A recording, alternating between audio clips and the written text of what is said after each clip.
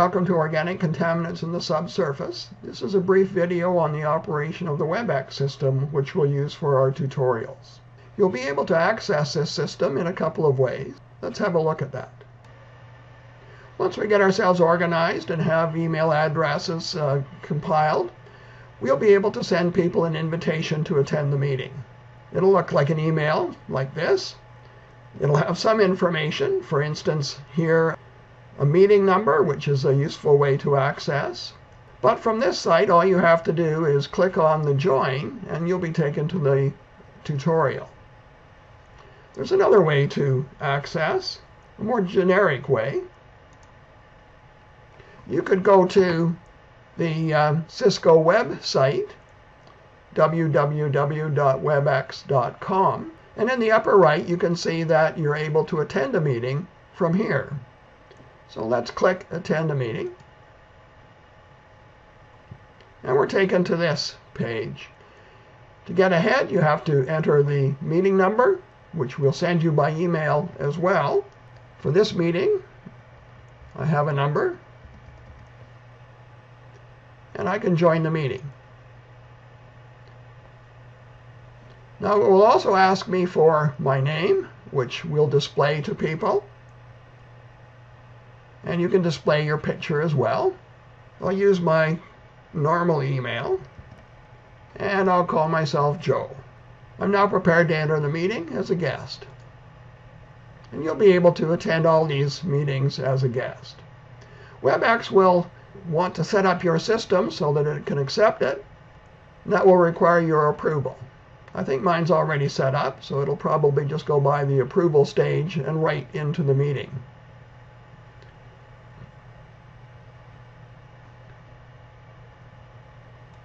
So let me just go back a stage. This is likely what you'll be faced with once you're into the meeting. So there's a drop-down box for audio conference, and we'll certainly use the call using computer. But this is really a good time to check your speaker and just see if it's working. So let's test and see if my speaker is working. Yeah, it's working. You won't have to worry about your microphone because we're not going to allow participants to talk. We found that with the number of lines being open, the feedback is just too bad. So we'll have you communicate in a slightly more ponderous but still effective way. Okay, back to the audio conference. Let's call using the computer, which is how we're set up to do it. So again, it allows you to test your system if you need to. In this area, we'll show the presentation. That'll be the computer or the files from the host presenter.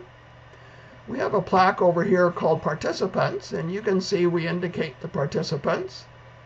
The green and blue ball indicates who has the host privileges, and you'll see all the participants listed. Another useful aspect is the chat page. This is how we'll do our communication. Come back to that in just a moment. The upper left, we have File, which has another way of leaving the meeting. You can see in the lower right of the presentation block that you can leave the meeting by hitting there. You won't be doing any editing. Sharing will be controlled by the host. Number of ways you can view it. Audio, we've already gone through that. Participant, please don't try and unmute yourself. You're muted upon entry, and we'll keep you muted all the way through. And some meeting information if you need it. By the way, we're going to record these tutorial sessions, and we'll send you an email which will give you the URL to that recording, probably within a day.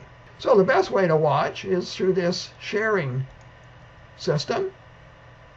So you're now seeing the screen that the host is presenting to you.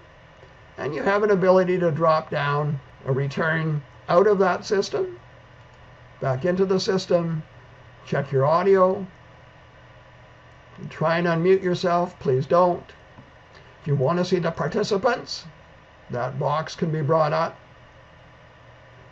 And again, if you want to see the chat, that's a good one to have.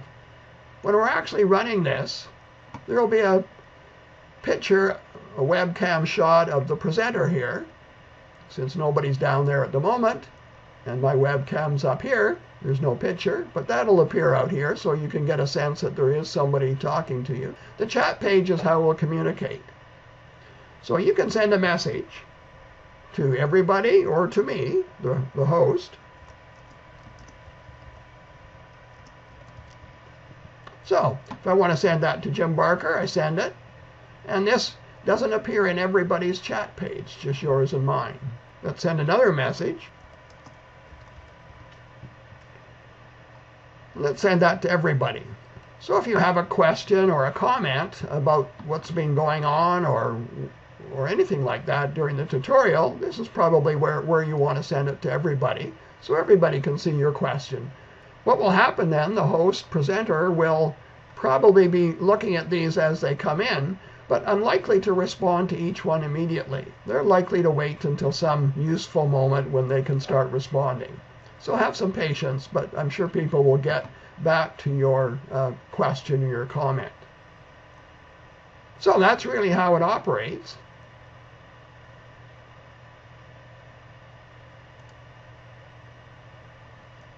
We hope you enjoy the course. Hope this is helpful, and good luck.